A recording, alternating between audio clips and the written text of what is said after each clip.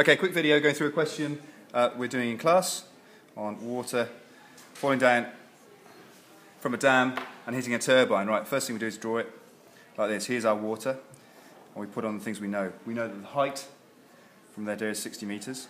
We know the density of water. Why have I done that symbol there? It's because you lot are all sitting in front of me, making me nervous. We know the density of water.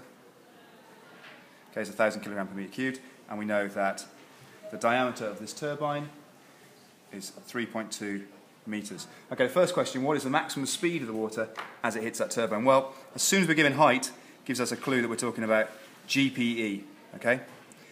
So it's an energy problem. So kinetic energy at the top equals 0. We know the GPE is equal to mgh, okay, where h in this case is mg times 60. At the bottom of this, we're going to assume that the GPE is now 0, and that actually the kinetic energy, we're going to assume that all this kinetic energy, all this GPE rather, has been transferred into kinetic energy. Therefore, this is going to be equal to mg 60. Well, if we take that, we know the formula for kinetic energy is a half m v squared, which is equal to mg times 60. M's cancel out, which is nice. The v's, we end up with v squared is equal to, the 2's up there, 120g, which means v is equal to the square root of 120g, which equals, what's third form, 34.6 metres per second, maximum speed of this water as it hits the turbine. Okay, so the second part of this question, we now know that the volume of the water as it hits the turbine is 34.6 metres per second. Second part of the question is what volume of water hits the turbine in 1 second? Well, the turbine, well, they can't see it very well, here is circular. And that circle has a diameter of 3.2 metres. And in 1 second, we know this water is travelling at 34.6 metres per second. So in 1 second, a height of water equal to 34.6 metres is going to hit that turbine. So what we end up with is a tube of water, a cylinder of water, 34.6 metres tall by 3.2 metres wide.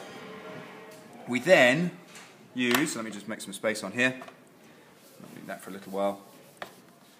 All we're going to do then is work out the area, the volume of this tube. So we know that the volume of a cylinder, V, is equal to length times cross-sectional area.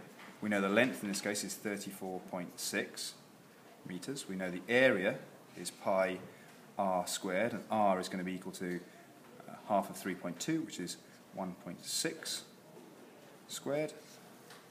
Gives us a total volume of, Abby Rowden with the calculator, 278.3 metres cubed. So that's the total volume of water hitting this. Question C is asking about maximum power output. Well, power output is just the energy transferred in 1 second. Well, I know the volume of this water. I know the density of the water is equal to 1,000 kilograms per metre cubed. So I can therefore work out the mass of this water.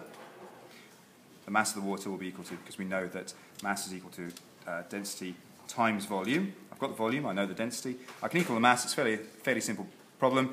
I can then work out the total amount of kinetic energy of the water because I have its velocity from earlier on. I now have its mass, total amount of kinetic energy, and I'll let you guys work this out yourselves. The total amount of kinetic energy transferred in 1 second by this water to the turbine will give me the power output because power is energy in 1 second. Okay? Enjoy.